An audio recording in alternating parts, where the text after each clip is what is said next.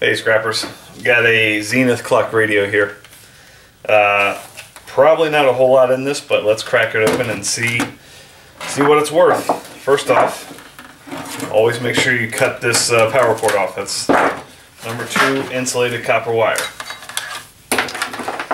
And then also, these look like they have a little antenna of some sort that may or may not be copper, I'm not sure, but it's super thin. I'm going to throw it in my number 2 insulated wire. I've already taken the 4 screws out of this just to save a little time, so let's see what we got here.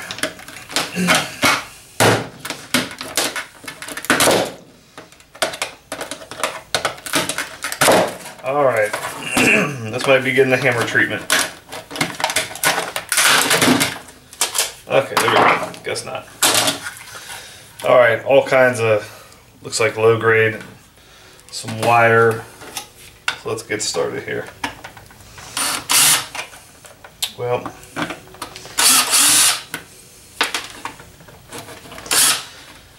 this looks like a whole bunch of wire, so I'm going to go ahead and unscrew this and, or a whole bunch of low grade, I should say. I'm going to unscrew this and then we'll see what it's worth. Okay, so here's what's in this. Low grade board, speaker, and I actually use these to make the magnets that I use. You can see I've kind of just pulled these off of speakers, and I'll show you how to get those off. It's super easy. And then we got a transformer right there.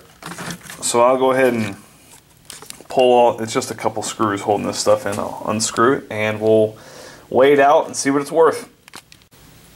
Alright, Scrappers. I think I found my retirement fund. It's not in clock radios. Transformer, that's worth 6 cents. This is worth 4 cents.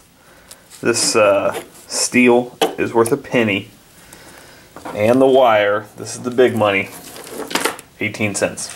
So all said and done, for that clock radio, 29 cents. So it's up to you if you want to choose to break it down, but snipping the cord off only takes about a second. So make up your mind and just figure out if you want to or not. Alright, take care.